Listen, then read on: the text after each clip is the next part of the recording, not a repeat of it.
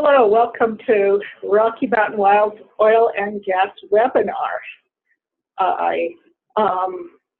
This is Alison Gallensky, and I'm joined by Megan Mueller. And I'll go ahead and get started.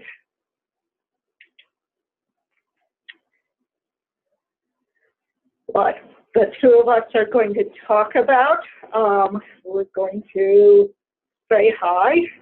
I'm going to talk about the oil and gas leasing process and about the tools that Rocky Mountain Wild provides to help folks who are engaging in watching the oil and gas leasing process, the federal one, and making sure that it is not messing up the environment as much as we can. Then the heart of the presentation is going to be where Megan's going to talk about how to use our resources to write comments. Her focus as a biologist is on issues related to endangered species. And I know that other organizations are focusing on things like air quality with some good successes, or at least a recent lawsuit. Then if we have time, I'll talk a little bit about some recent lease sales and some successes. And we'll have a little time at the end for questions. Thank you very much. I'm excited. I see from our participant list that we have 36 people on.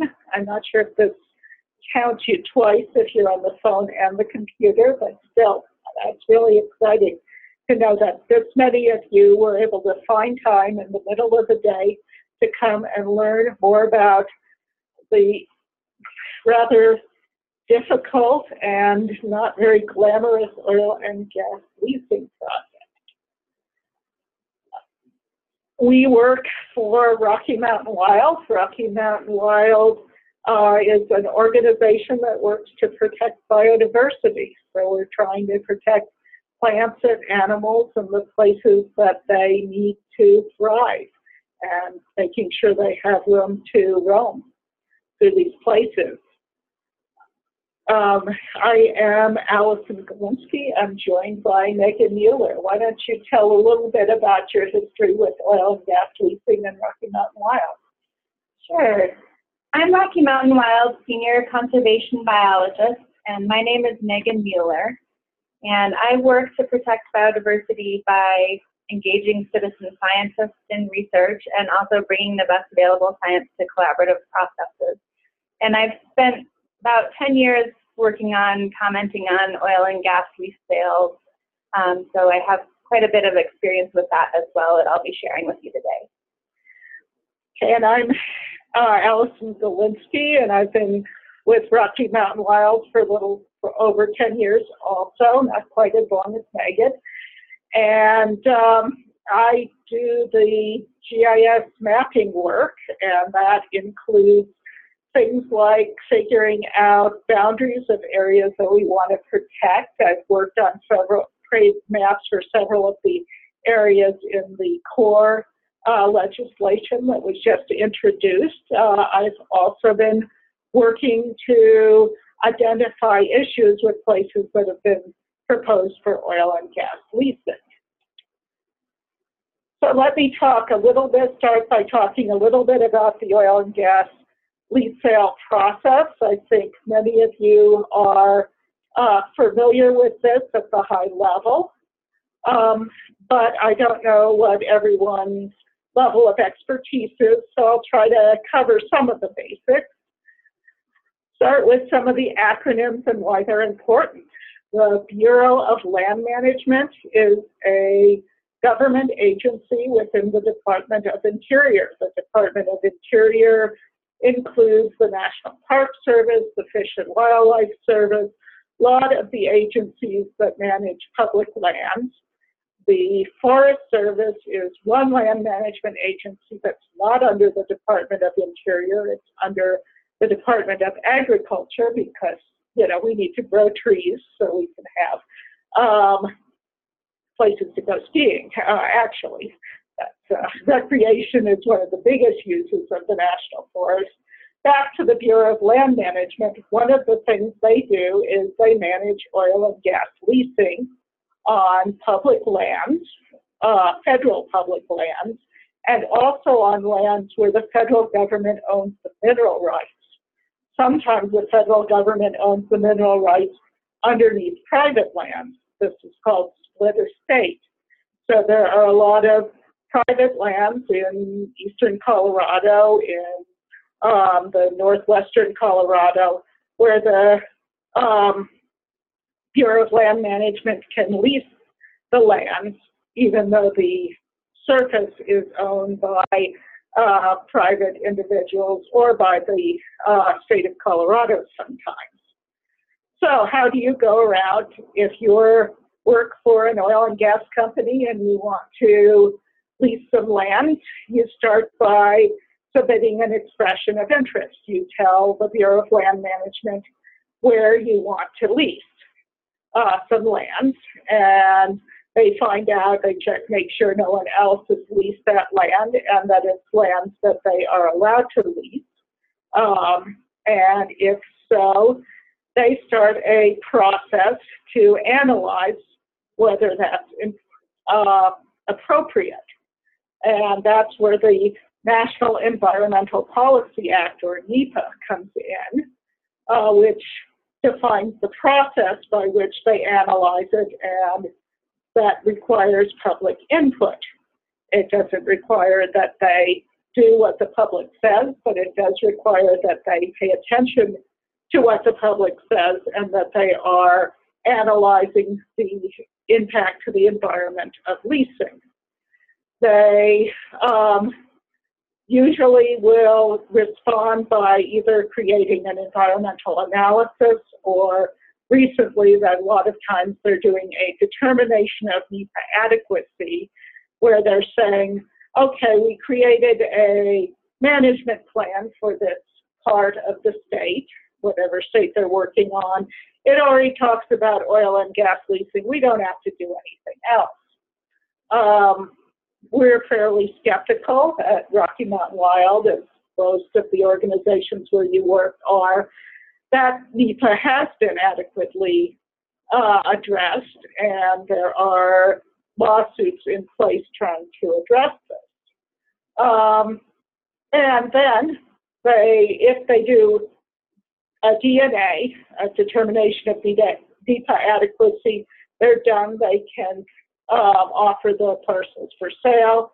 If they do an environmental analysis, then they find that there's no significant impact. What they are supposed to do is they take out any parcels where there would be a significant impact and then lease the rest. We may disagree that there's no significant impact, but that's the process. After the land is leased, that does not end the process. The next stage after the company or individual who leased the land, then they apply for a permit to drill on that land. We're not going to talk about that process because I don't understand it that well, but that is another opportunity to make sure that people are following the rules around where they're allowed to drill and where they're not, and to participate. But it's not as easy because there usually are multiple entities involved. The state tracks the permits. If it's BLM land, then the BLM is involved. If it's state or county land, again, I don't understand that process as well. So here's a run-through of what I was talking about. You start with an expression of interest. Steps 2 and 3 are part of the NEPA process. They do a scoping where they sometimes solicit comments at that point, where they just done a really quick determination of based on the expression of interest, these parcels are in places we're allowed to offer, and we're going to start analysis. Then they do a draft analysis. Again, they may or may not at that point allow people to provide comments. If it's an environmental assessment, then they're supposed to allow comments if the NEPA is adequate. They often do allow comments anyway, but it's not as clear that they're required to.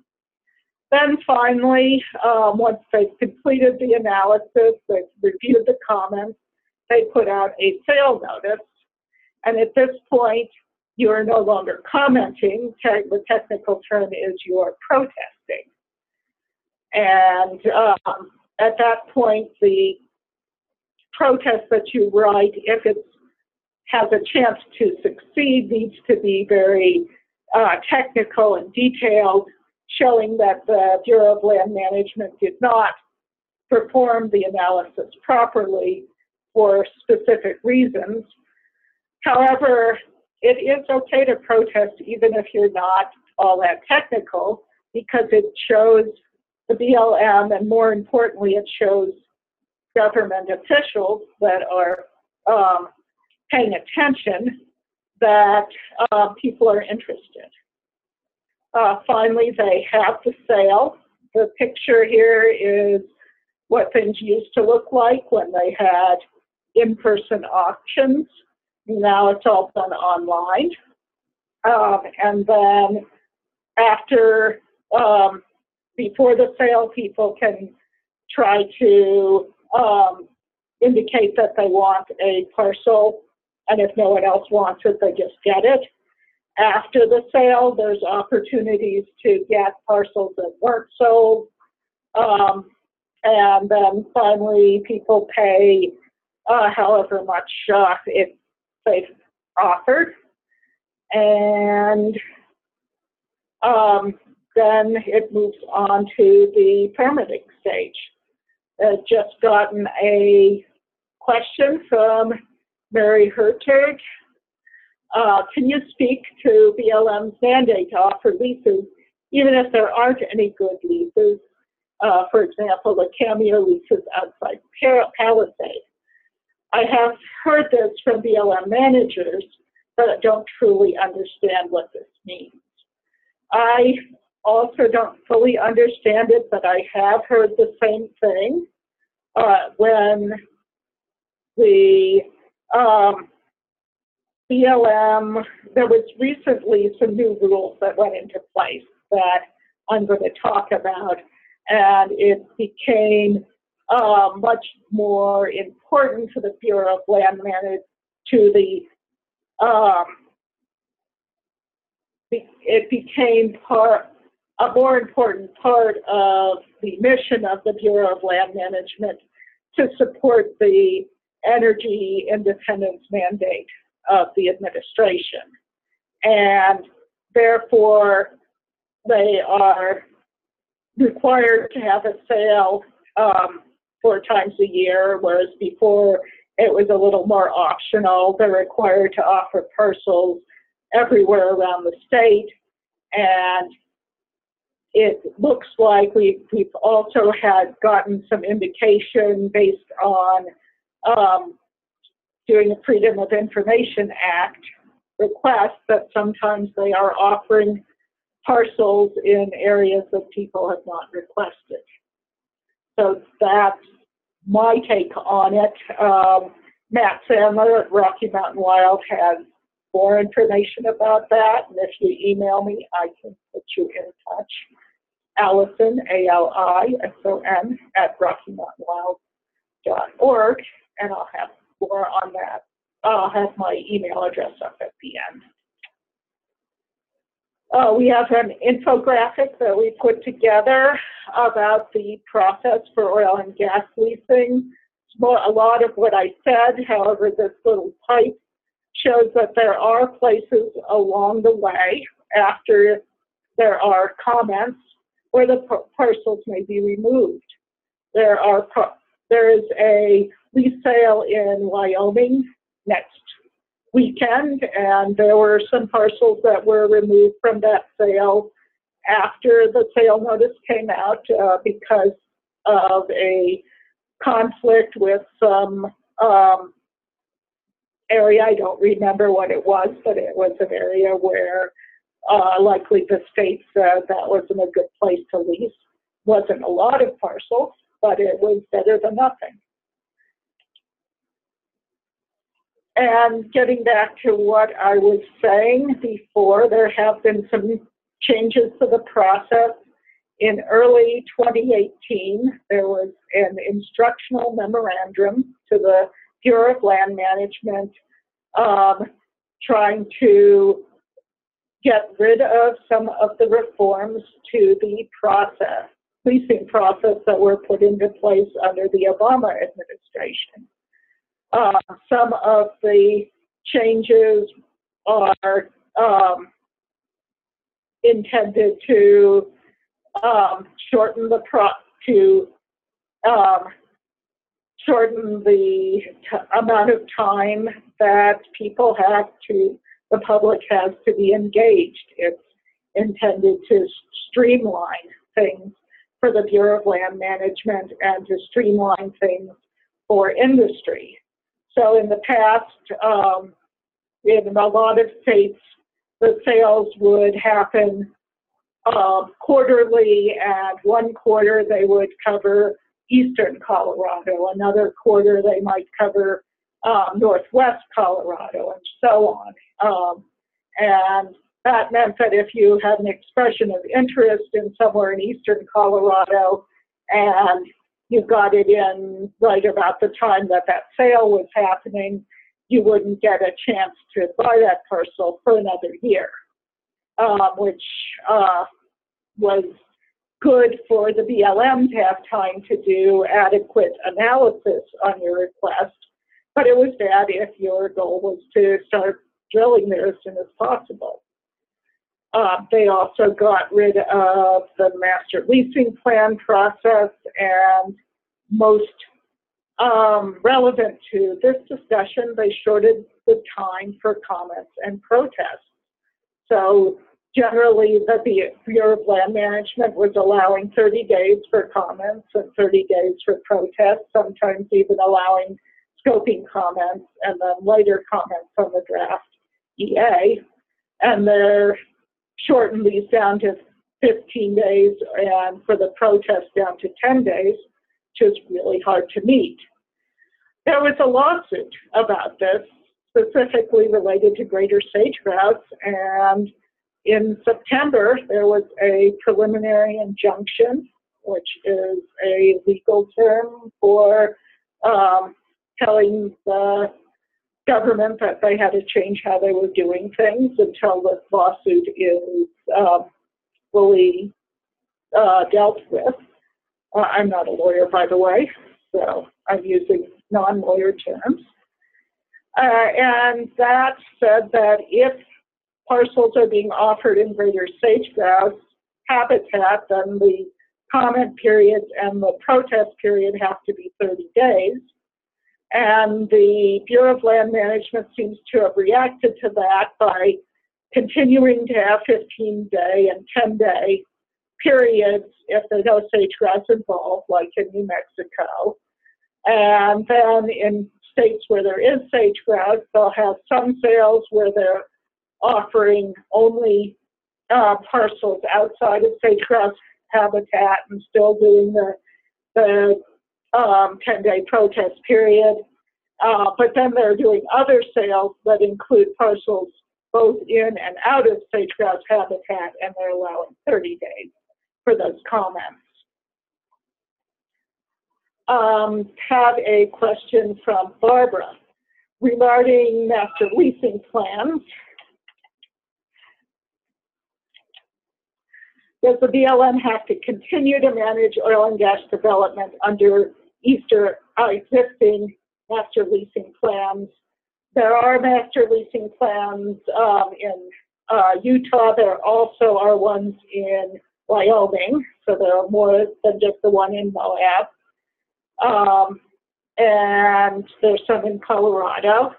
And yes, if the master leasing plan is part of a finalized resource management plan, then they do have to continue to follow the resource management plan. However, if it was being considered, like the South Park master leasing plan was being considered in the Eastern Colorado RMP revision, they were required to stop considering it and not add it to the plan. Okay. And finally, in the section on the process, what are the ways to engage? Rocky Mountain Wild's going to talk a lot about comments and protests. That's the focus of this webinar.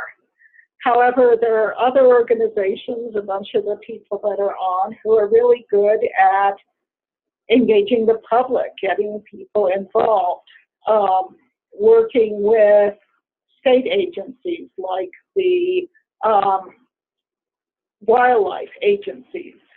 They have can have a lot of influence on leasing, especially because there was a secretarial order to the Bureau of Land Management saying that they have to protect big game, winter habitat, and migration corridors.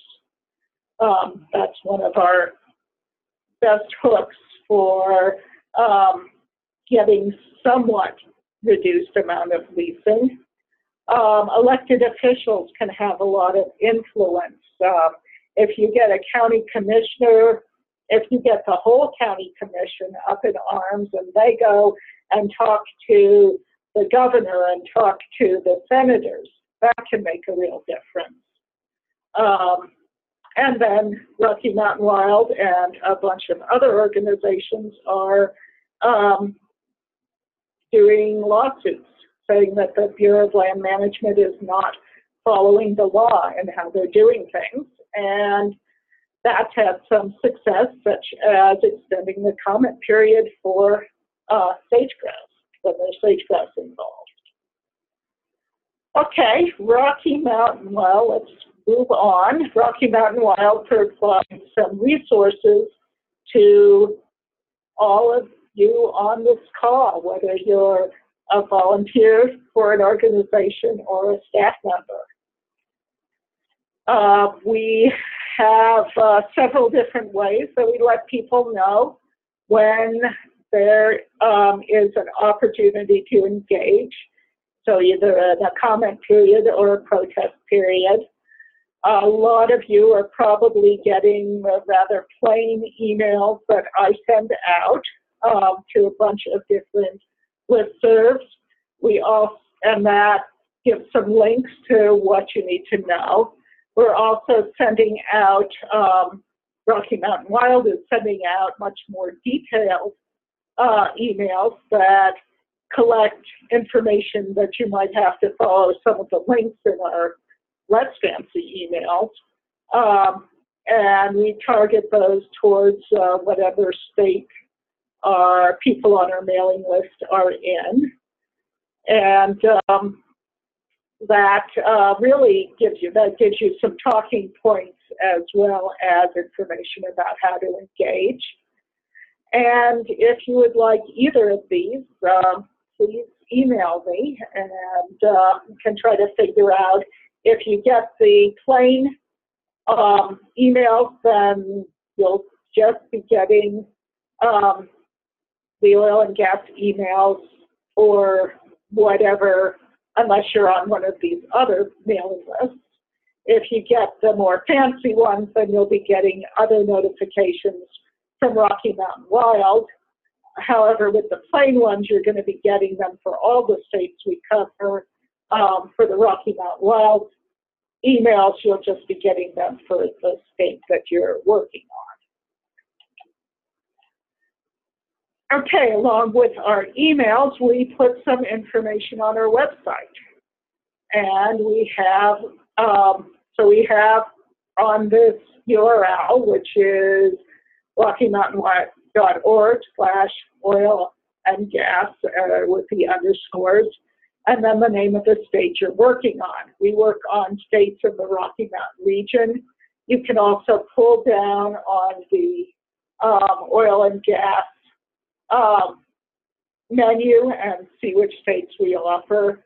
So it could be Colorado, it could be New Mexico, which is New Mexico, Utah, Montana, Wyoming, and Nevada. Nevada, we provide a little bit less information, but we still have this interactive map. I'm not going to go into a lot of detail about the interactive map today. If people are interested, we could do another webinar on that.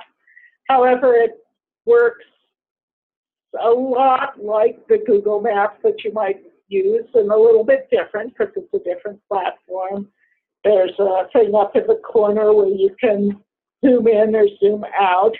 And part of what this shows is not just where the leases are, which are these little brownish dots and the blue dots in this map, but also shows areas that need to be protected from leasing, or where only a certain amount of leasing is appropriate. And when you click on things on the map, it pops up information about the parcel that you're hovering over, and about any of these areas that where there are conflicts. And you get a little box with arrows and triangles in the corner, and you can click through those. Again, I'm happy to talk to people more about how to use that map.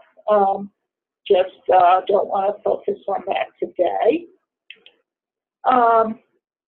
And we also create a spreadsheet that is the result of our assessment of biological impact stream, which is something that we created, where we have collected a whole bunch of geographic information about where areas are that are important to species, areas that are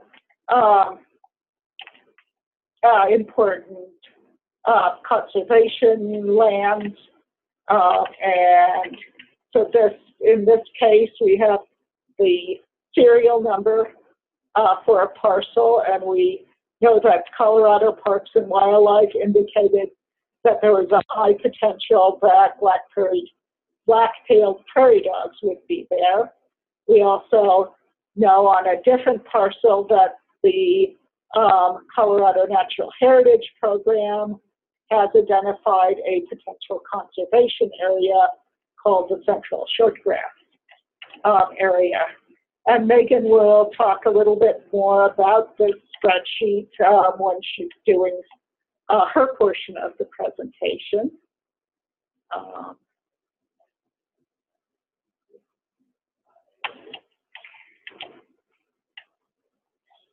And my screen is frozen. Okay, let me just go back quickly on our upcoming webpage, upcoming lease sale webpage. There's the map. That's going to take up pretty much all of your screen when you first get there. You need to scroll down if you want to find the spreadsheet. There'll be information about the different sales if you're interested in the June sale. It provides some information about how to engage, and then the last two bullet items usually have a link to where you can download the spreadsheet.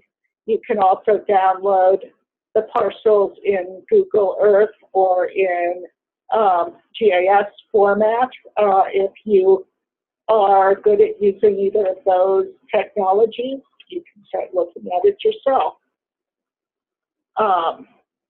Or if you're just good at spreadsheets, then you have this information and you can make very specific comments that the Bureau of Land Management needs to pay attention to the fact that there's Preble's meadow jumping mouse in this area. There's more information. These are big spreadsheets. You can find more information about pre-both maps by scrolling across. Okay. We also have a web page where we have some tools. So we call it our Oil Gas Toolkit or Toolbox. And you can download some documents, and I just noticed that there is a message in chat, so let me read that. So going back to the spreadsheet, the parcel number changes between scoping and lease sale announcements. Does your spreadsheet include both numbers?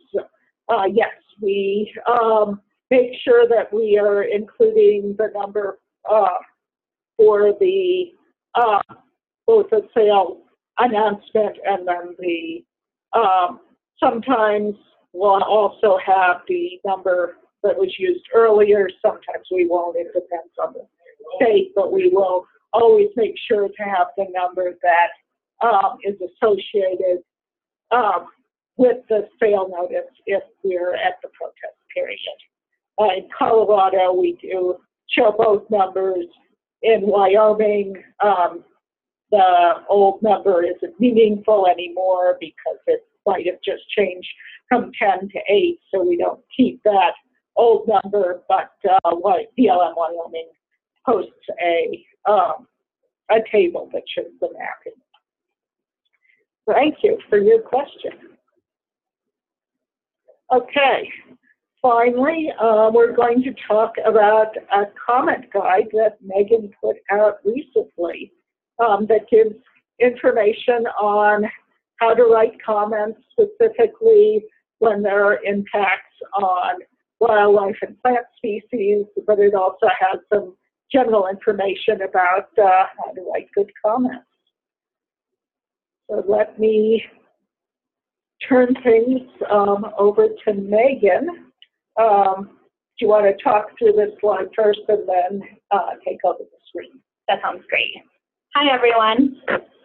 So Rocky Mountain Wild recently put together a guide to writing comments, which focuses on impacts of oil and gas leasing on wildlife and plant species. And we did this because we don't have capacity to comment on every lease or every parcel in every state, and almost all parcels will have some kind of wildlife or plant impact. And so we wanted to give people a tool to do effective comments on the impacts of oil and gas on wildlife and plant species. So the link to the guide is here on the webinar, and it has 3 elements. There's a guide, which I'll walk you through in a minute, which basically functions as a decision tree so that you can go through and use all of Rocky Mountain Wild's different resources to figure out what species are in the parcel and what the impacts to those species might be, and write really effective comments. And then, and that's basically set up so that you can skip steps that aren't relevant for you or that aren't relevant to the lease sale or the parcel in question. And I'll talk about that a little bit more. And then the second element is a set of really detailed instructions and resources that you can use to really dive down and write very technical comments. And then the last piece is a comment template. And so the information that you gather as you go through the comment guide can be entered into a comment template that you can then submit to BLM. So it takes a little bit of the work out of writing comments. I want to note that the guide is in kind of a beta testing stage right now. So we just completed it and we have it out to folks for review. And we will be putting it into a nicer format soon and making some improvements. So if you use it in the next few weeks, just note that it's kind of a beta version, and we would love you guys' feedback and comments on it. And actually, generally speaking, it'd be great to have feedback to continue improving it as we move forward. And let me make one more note, is that you do not have to follow this write down this really long URL of how to get there, there is a link from our Oil and Gas Toolkit page to the guide. I guess my other note is the other reason that Megan wrote this is because she figured all of this stuff out, and she was doing it for a long time, and she wants to make sure she's not the only person who knows how to do this. Okay, I'm going to make Megan the host. I'm not here, just so you know, we're not experts on webinars, so we'll see exactly how this works, but pretty soon her screen will come up.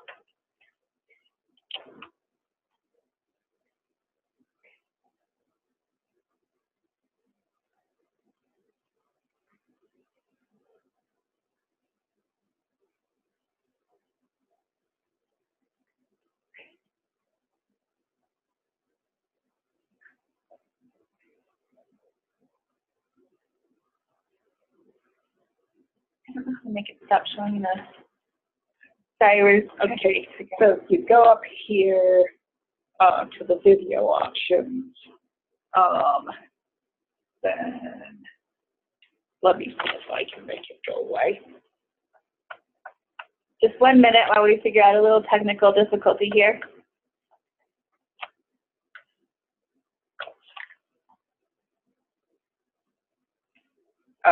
I don't know how to do that, so just keep going.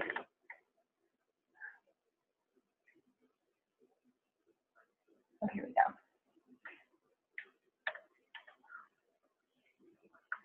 Can you share your?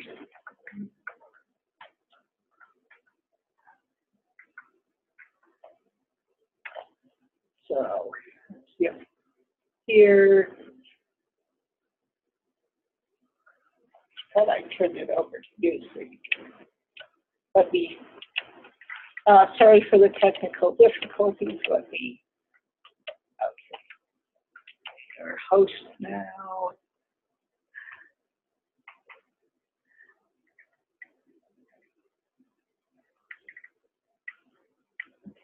There we go. Thank you for your patience.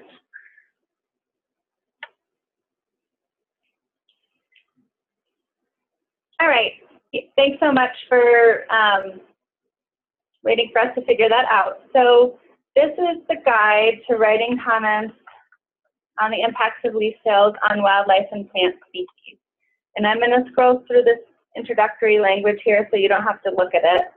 And basically the way it's set up is so you can go through a decision tree and figure out what species are present in the parcel, and then kind of go through a process of figuring out what the impacts to those species might be and what your legal hooks might be in comments to BLM. And so you can see that there's a list of questions here, and as you get through the questions, you'll get to these points where you can answer yes or no, and it will take you to the next relevant section of the decision tree. So it starts out having you determine what species might be present in or near the parcel. And we include some information on species that might be near the parcel because a lot of animals move around and oil and gas has impacts sometimes outside of the footprint of just the parcel. And the first piece of this is to look at whether there are special status species that may be present in the parcel.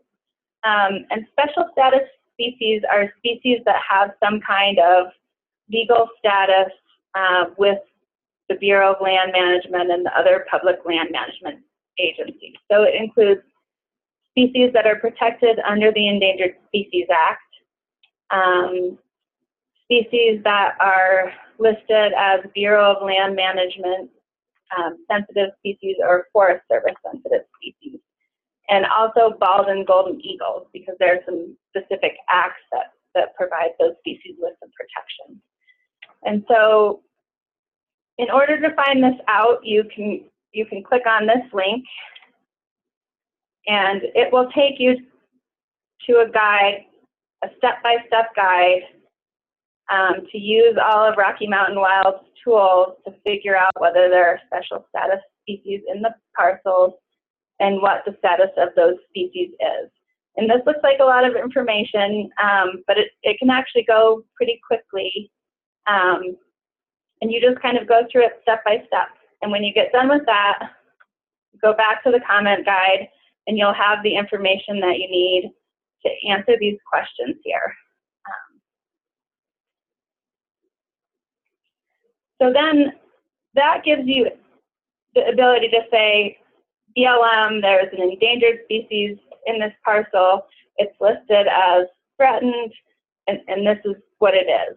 And the same thing for BLM and Forest Service sensitive species. And when you get through that step, if you have special status species in the parcel, you're going to click yes.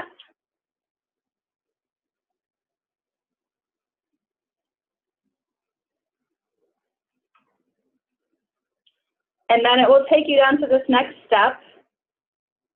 And what you want to do next is think about whether you want to focus just on writing comments on the impacts on special status species. And that can be a really good use of your time if special status species are present in the parcels, because BLM has a stronger legal requirement to look at impacts to those species. Megan, I'm not sure it's showing the screen that you're on. Oh, no. So if you go down, find where it says share up here, and make sure you're doing the new share. So to the left. Oh, I see. Share. Okay. Thank you. Okay, do people see that now? Still not seeing. Let's see if you can share the whole, your whole screen. How about now? Yes. Okay, great. Okay, so does everybody sees that? Great.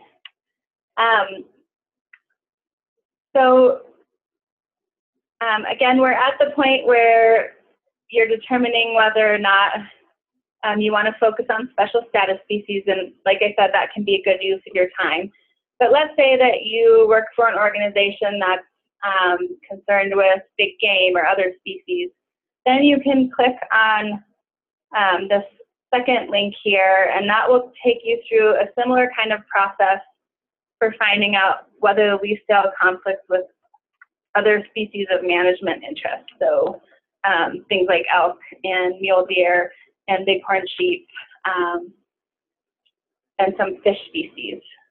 And that's focused on species that we know agencies like Colorado Parks and Wildlife care about, but it can also include any other species that's of interest to you or your organization. And so you go through a similar process for those species, and there's a similar step-by-step guide that you can look at to answer those questions. And there's a question now from Barbara, and she asks, do you have any visibility into the decision tree that Colorado Parks and Wildlife uses to make comments for the BLM as a cooperating agency? And do you think our decision tree would be similar to theirs? I think it would be similar to theirs. The only difference is that it includes some more detail in the detailed instructions on endangered species that gets at the requirements associated with ESA listing, and Parks and Wildlife isn't as concerned with that. But I think that they line up pretty well. So then the next step. So I have a question actually. Sure. Does your decision tree include big game species? It does. It does. Okay. It does. That's probably a big focus for Colorado Parks and Wildlife. Right. And some of the criteria that you get into later for deciding what the impacts are come from Colorado Parks and Wildlife as well. So once you've answered those questions, the guide will take you to the comment template, and you could go ahead and enter that information and complete your comments at that time if you're in a situation where you have limited time, it's a short comment period, and you've spent the amount of time you want to spend on it. If you want to continue, then there are several additional steps And in each of the next steps, you get more information to make your comments more detailed and stronger. So you can look at whether there's evidence that the habitat in the parcel is occupied, how much habitat and what type is in the parcel, and whether it's habitat that's really important to the species. So this will walk you through, let's say you're interested in elk, the difference between elk might just wander through the parcel and it's an elk production area that's really important for calving. It will get you to that information. And there's a similar really detailed step-by-step guide there. And then again, you can kind of take an off-ramp here and write comments with just that information, and go to the comment template and enter that information in. And then it kind of keeps going like that. At each stage, you can sort of add more detail. So, you know, you could, this kind of walks you through looking at specific impacts to the species. So you could write about things that are associated with oil and gas that are going to affect the species, like roads and wells and those kinds of things. And then this last part is for once BLM has done an actual NEPA analysis, it walks you through kind of assessing how good their analysis is. And then it kind of walks you through determining whether or not BLM has met different legal requirements like Endangered Species Act requirements and NEPA requirements. And I think we're kind of getting low on time here, but you can see it's generally set up to kind of walk you through this process. And then maybe just quickly I'll show you the comment template so you can see what that looks like. So it's kind of pre-written comments. Are you seeing that now? Yes. Okay. It's pre-written comments, and it's got sections where you can enter the information that you collect. And the red in this document is instructions. So I know it seems kind of overwhelming to go through that really quickly in this webinar, but we're definitely happy to do a more detailed webinar on this guide in the future if people are interested. And when we get it into a new format, it'll be set up so it auto-fills the comment template. So it'll be a little bit simpler to get through all those resources. This is really exciting. It's great to have some of your background documented. And one of the nice things about this guide is that you can go at a fairly high level and go ahead and submit your comments or protests at a high level, or you can dig deeper if there is some particular species that you're interested in. Okay, I'm going to try to figure out how to get back to my slides.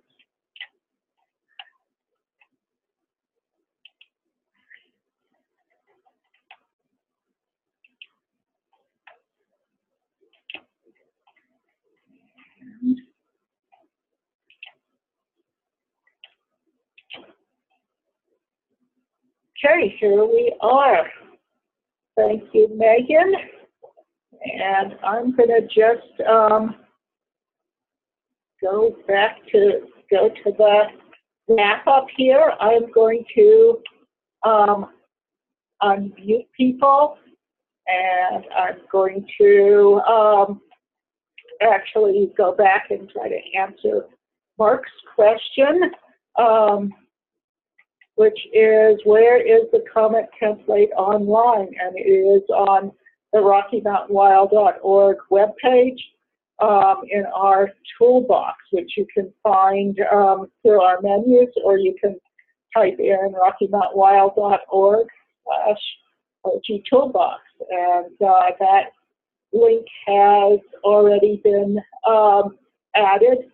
Is the presentation available for download? Not yet. We will put the I'll put the slides up, and we are also recording this so that people who weren't here can listen, or you can go back and see the a part that you want to study some more.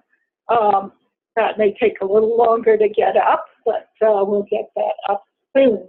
So we will have all that information in the Oil and Gas Toolbox page. Okay, so the links on the left are things on our site.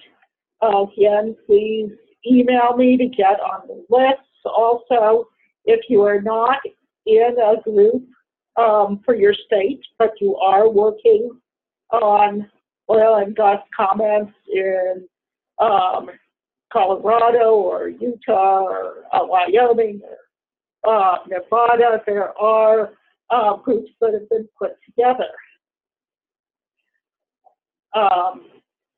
C, question. I may have missed the entry into the decision tree. Do you have a particular, enter a particular parcel to start down the tree? You don't enter a particular parcel.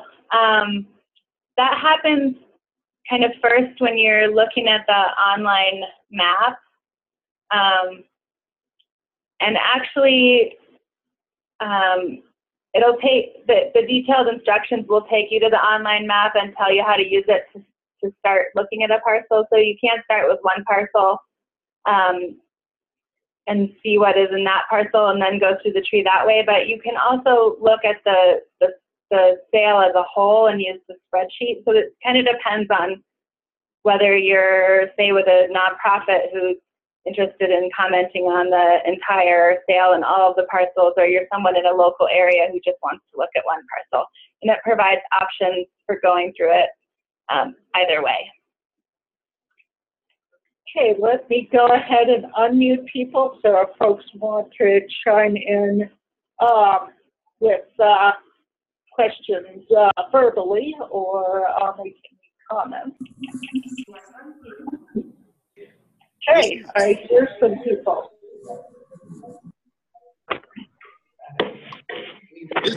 So we can hear you all now if you've got a question. And you can mute yourself if you're just chatting. Do you have a question? Does it depend on the administration in power as to whether the BLM will pull parcels objected to by the National Park Service? I would say it depends on the administration to some extent, but entities at the local level also have some power to remove parcels from the lease sale, so field office directors and field office biologists. And so while it overall kind of depends on the administration, sometimes you get someone good in BLM who's willing to pull a parcel.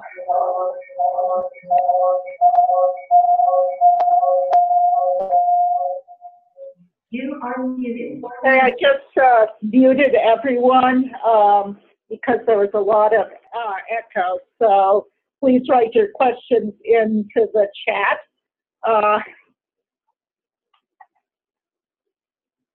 Let me go ahead and see if I can figure out where Pete is. Are you logged in as Earthworks? Let me. That's me. Okay, go ahead. I think I'm still muted. Can you hear me? We can hear you now. Okay. Yes. Thanks for this webinar. Thanks for the toolkit. Thanks for everything Rocky Mountain Wild does. I find it immensely helpful with all the work that many of us do. One problem that I'm continually bumping into with federal lease sales is that it's very difficult to tell who is working on what. And a lot of people don't have the bandwidth or time, but they want their organization to be reflected on lease sale comments, EAs, scoping, protests, everything basically. I'm wondering about the possibility of somehow having, and Rocky Mountain Wild might be the best group to do this, to host it's sensitive information. It might need to be password protected or something, but basically a spreadsheet, a live spreadsheet that shows what groups are working on what phases of what lease sales in which states, so that for local groups that don't have the expertise and bandwidth to do comprehensive comments or protests, but say Wilderness Society is, for example, or Wild Earth Guardians is, that local groups have a way to know who is working on what. Because the way it works now is everything goes out on our MEC, and then there's just random requests. Oh, who's working on this and who's working on that? And it all gets hashed out by email chain, and it's very confusing and it's not streamlined. I'm wondering about the possibility of a new tool that would allow us to all be on the same page, because this has come up in Montana just in the last few weeks. It's impossible to figure out who's doing what, and it's like herding cats sometimes. And we could eliminate all that confusion by just having it documented somewhere. And in that, a spreadsheet like that could also include the deadlines, the key deadlines, and it would just make everyone's work a lot easier, so that they know who to reach out to if they'd like to be signatories on comments or protests. So that's my suggestion. I think that would be immensely helpful. Okay, I think that's a great suggestion. We already have a response from Carly in Utah that she is hosting a group in Utah and trying to map out who's working on what. So that might be a good starting place, is for the statewide groups to work on that. But if any of the statewide groups would like Rocky Mountain Wild to host an online spreadsheet, we'd be happy to do that. There's a tool that some of the legal groups are using to share the information. So there have been some attempts to do this before, but I think it's a really good idea. So thank you. Yeah, okay. Thanks. Appreciate the consideration. Are there any other questions? It is 3:01. It's about time to wrap up. Thank you very much, everyone. Again, we will put a recording of this up, and we'll follow the suggestion to put the slides up as well onto our Oil and Gas Toolbox webpage. And I really appreciate that everyone is working so hard on this. I want to do a quick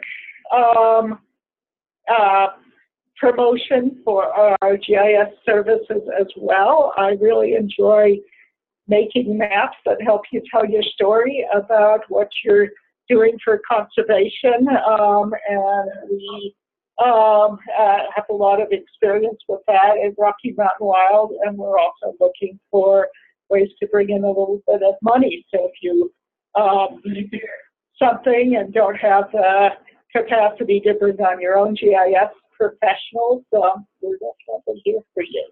And we should also note that TWS, the Wilderness Society, has been a great help to us in funding the development of some of these tools, so we really appreciate that. Yes, and there are a lot of organizations that are doing great work on this, the Sierra Club, Conservation Colorado, a lot of the local and statewide groups across the West. Thank you very much, and please be in touch. And goodbye.